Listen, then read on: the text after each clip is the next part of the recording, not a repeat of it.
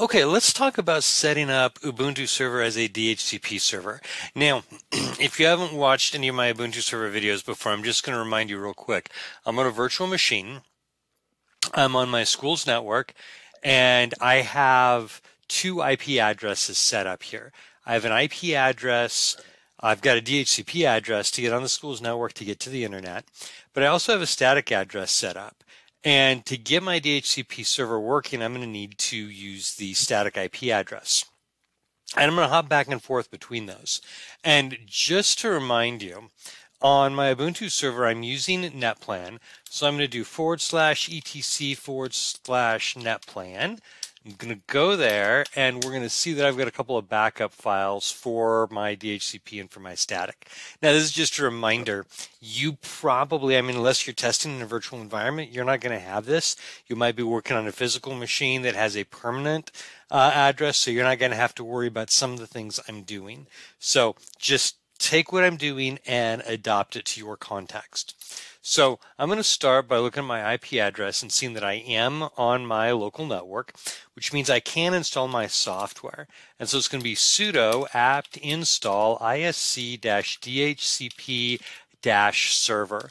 And that's going to install my DHCP server. Now, I already have this installed, so it doesn't actually make any changes. Now I can look and see if it's working by doing the command sudo systemctl.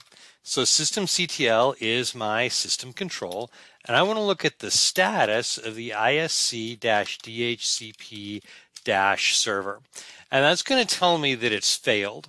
So that's not a big deal, because when you install the software, it automatically loads the daemon and starts trying to run it.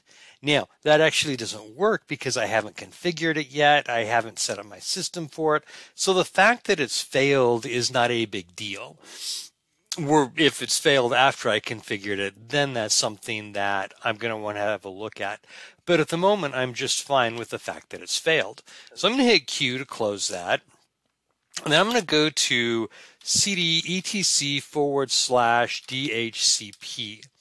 And this is where all of my DHCP config files are. And right here, DHCPD, remember that's the DHCP daemon .conf, that's my config file. So I'm going to nano, now I'm not going to be able to make any changes to this file, but that's okay, I just want to show you a couple of things with it. DHCPD.conf. And this is going to show me my config file. Notice down here, bright warning, hey, this file's not readable, that's fine. So this is not just a config file, this is also a great documentation file. So anything with these hashes in front of it that turn blue, these or cyan, these are configuration, or not configurations, this is documentation. And then these are my actual options. And as you scroll down through here, you're going to see that this actually gives you a lot of information and some good samples and good information that you might want to have access to. So what I'm going to do is I'm going to create a backup of this file. And so this is my dhcpd.conf. So I want to copy that. And actually what I'm going to do, I'm not going to copy it, I'm going to move it, and then I'm going to create my own config file. But I don't want to overwrite this because I want to keep this for future reference. So I'm going to move, I'm going to have to sudo this.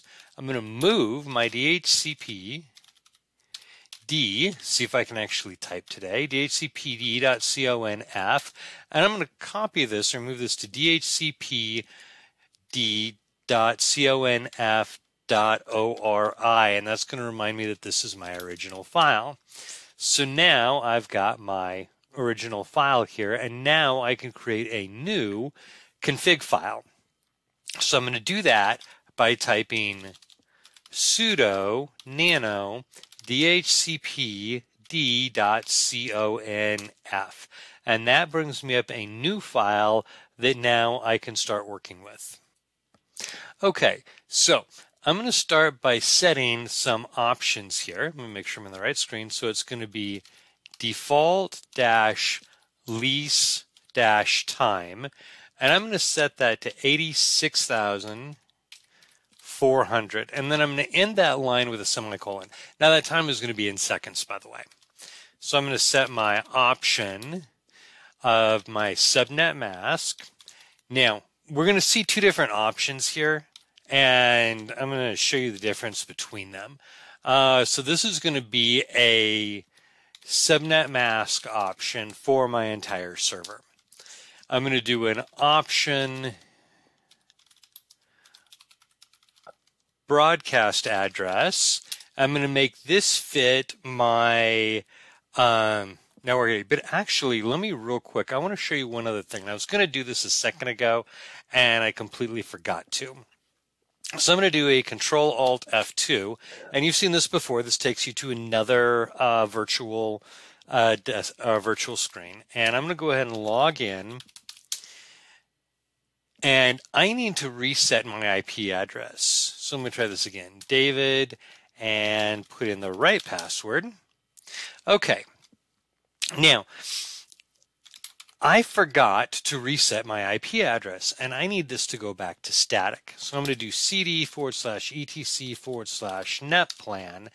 And if you remember, here are my backup files. So I'm going to copy static.bak to 00, and then I'm going to tab over to finish that. That's actually not going to work because I have to sudo it. And then sudo netplan apply, and that'll reset my IP address. So that now shows me that I've got my regular IP address. But the other thing I wanted to show you, and remember, this, what I just did, you may not have to do. So remember to take what I'm doing and adapt it to your context. So the next thing I was going to do is we talked about that DHCP d.config file as being a documentation file.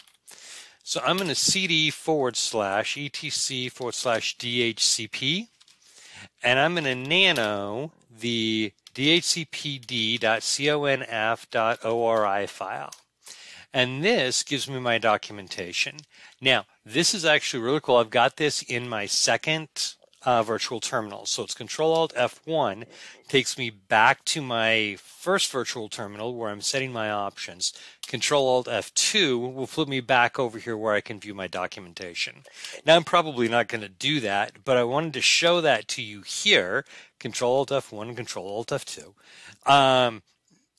When you're working on your own DHCP configuration, this lets you pull up that sample file. So let's hop back over to our primary one, and we'll finish our configuration. I'm going to set my broadcast address at 192.168.1.255.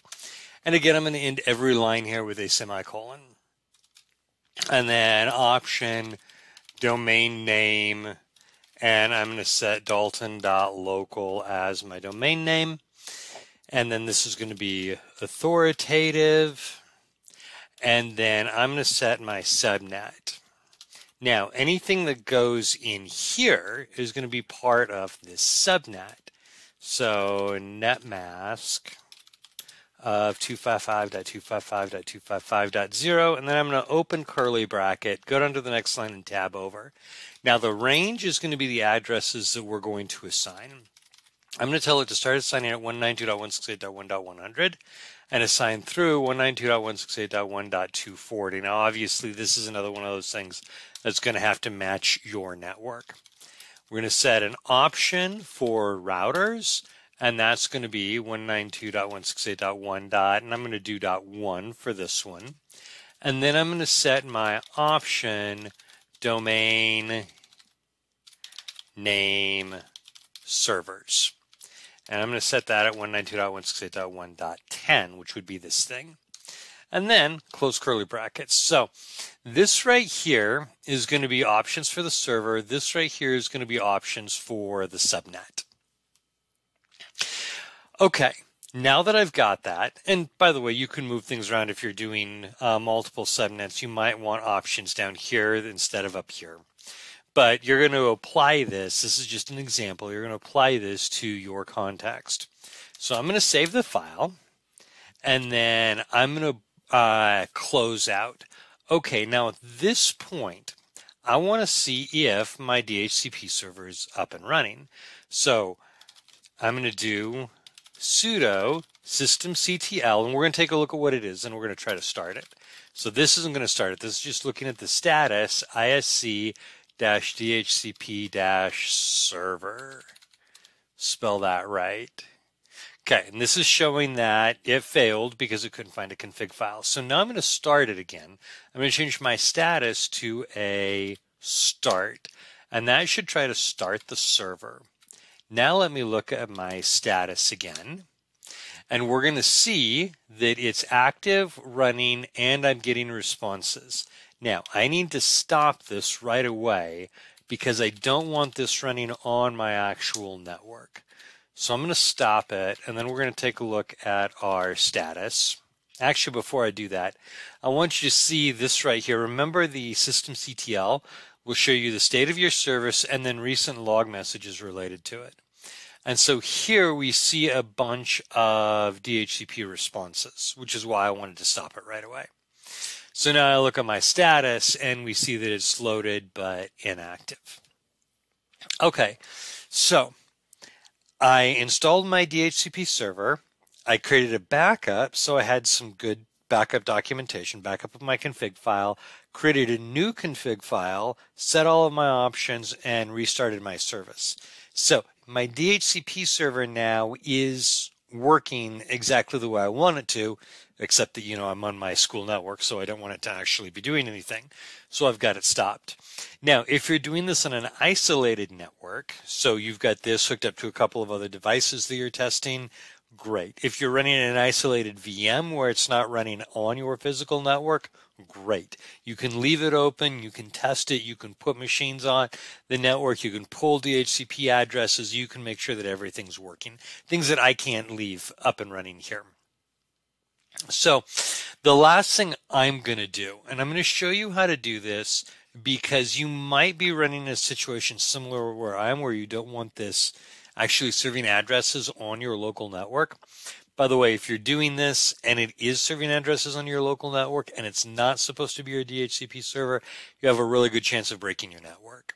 So I'm going to show you how to stop this. And the command is sudo systemctl, and we're going to disable the ISC DHCP server.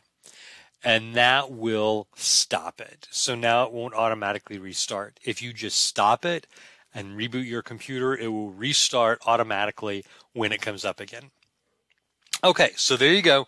An example of installing, configuring, and running a DHCP server on an Ubuntu server. Remember, you're going to take everything that I just did and you're going to adapt it for your context, and that's how you're going to get your DHCP server functioning correctly.